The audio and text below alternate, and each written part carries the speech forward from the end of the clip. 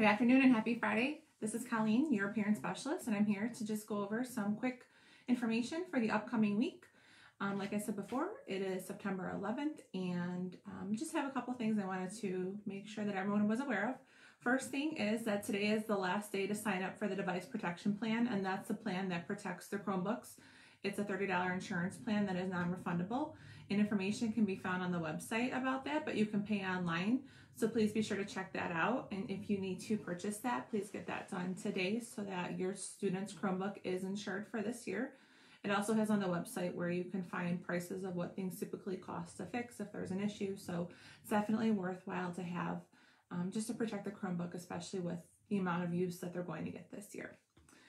Also, we have gotten some information from the Department of Health Services regarding masks, and masks are available for free to families with students. So if you're in need of a mask this week in the newsletter, you'll find information and a link to where you can sign up to have a set of 5 masks delivered to your home. They first were delivered and available for our high-risk senior population, and they've recently made this available to families with students going back to school as well. And I can say from personal experience, I ordered them for my family, for my parents, and they came within 1 or 2 weeks. So if you're in need of an extra mask, they're just a white Hanes mask, but they do the job and they're free. Next week, our student government is sponsoring a Spirit Week. It'll be a virtual Spirit Week, and we would love to see everyone participate. The themes are Monday will be Mask Up Monday, so we would love to see pictures of our students with their masks on. And what they wear out in public and what they'll be wearing if and when they arrive on campus. Tuesday is Sports Teams Tuesday, so if you are a DE athlete and you want to represent that sport, or maybe with football season starting, you want to represent your favorite football team, college football team, baseball, hockey, you name it. We would love to see you in your favorite sport gear. Thursday will be Pajama Day, and we would love to see you in your pajamas as long as they're school appropriate. And maybe a little bedhead here and there, but just please make sure that you do adhere to the school policies when you're in your virtual meetings with your students and your teachers. And Friday is DE Spirit Day. We want to see all the spirit that DE has. We know that there's tons of spirit out there, and we would love to see it. From the Food Services Department, they just wanted to update everyone and say thank you for those that signed up for the Return to Learn Meal Basket program. They had over 125 families sign up, which is great. They'll be getting information sent to them later this week, early next week, with the information about where to pick them up and at what time. So please, if you did sign up for the meal baskets, please check your emails and make sure that you've received that correspondence. And if you haven't by next week, Tuesday, please reach out to me and I'll get you in touch with Food Services. The Transportation Department wanted me to share with you as well, and this is all going to be in the newsletter in much more detail. So if I'm going a little fast or you don't get the whole gist of the information, please check your newsletter being sent today for more information. But the newsletter will also include, like I said, from the Transportation Department, that they need everyone that has a child that plans on riding the bus when we return to school to sign up for the Edulog parent portal. And it's a great resource to have. It allows families to see in real time where the bus is, how long it will take for the bus to get to your destination. It will also let you know if there are any issues with the bus and maybe it's broken down or there's a mechanical issue.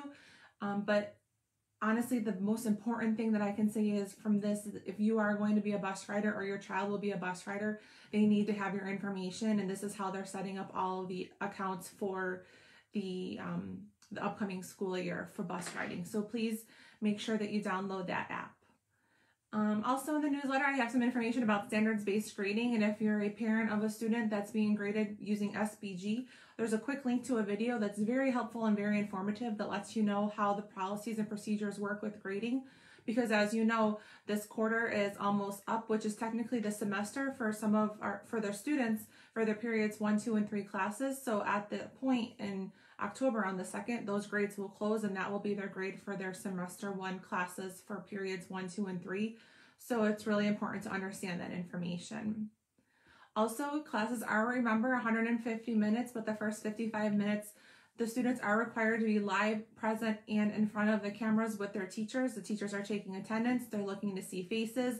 They don't want to see eyes only or ceilings or ceiling fans or things like that. We really need to make sure that everyone's visible. And if you're having any issues at home, parents, please, please, please send in an email to me. I can get you to the help form. We have a help form available that gets you to the IT department if you're having a computer Chromebook issue, if your internet's lagging and you might need a hotspot. But please also reach out to the teachers, let them know too that there might be an issue so that the students aren't being marked absent. As a reminder, on September 23rd, which is an early release day, but technically that's a Wednesday, so there's no classes for our students, the student government is hosting a blood drive, and it will be at Skyway Church on Van Buren and Goodyear.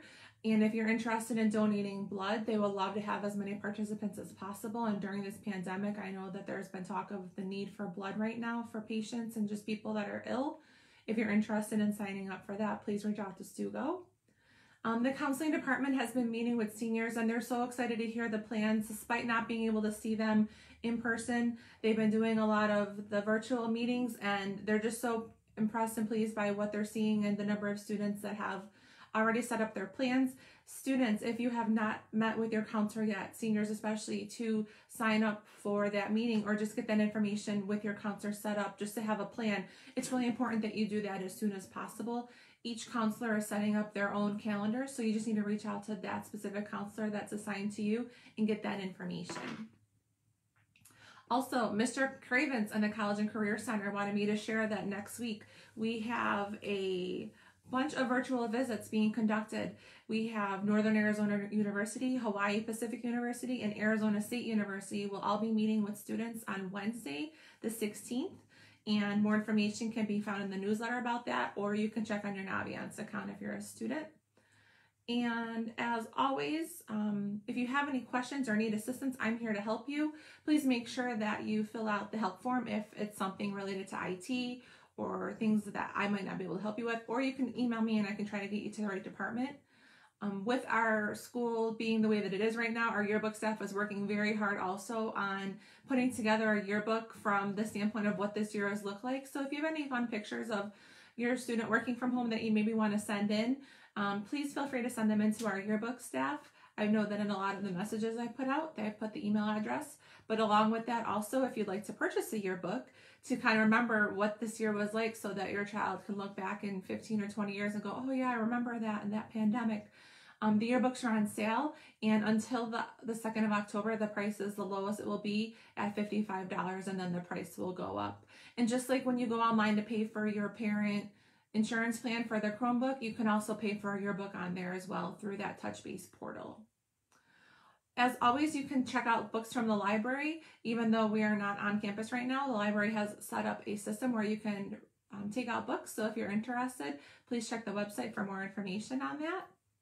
And seniors, another thing I wanted to mention, that Grads Photography is our company this year that the district is going with for pictures, and they would love to have you come in when you have time to get your senior portrait taken in a more laid back setting, so not with the hustle and bustle when we do get back to school and have to come up with a plan to make sure everyone gets their photo taken but is also safe and socially distant. Grads has offered the opportunity for you to come in now on the weekends whenever it's convenient for you to get that picture taken, and there is no charge for just that senior portrait, but they do have portrait packages available if you're interested in purchasing some pictures for senior year. Couple things, like I said before, on the 23rd of September, it is a staff development day, so there will be no office hours or independent study hours or club meetings that day. It is also the day of the blood drive. On October 2nd, which is a Friday, that's the last day of periods 1, 2, and 3, so that first half of semester 1, it will be an early release day. Students will still go to their classes online virtually, but they will be done by 11:10. And then just kind of thinking ahead, fall break is coming up. This weather the last few days has definitely felt like fall, so hopefully that will continue, and fall break will be the 5th through the 9th of October, And as always, like I've said, please reach out to me if you have any questions, if you need any help. I'm here to help. I answer my emails all throughout the day. If you need anything, please let me know, and I look forward to seeing you again soon. Take care.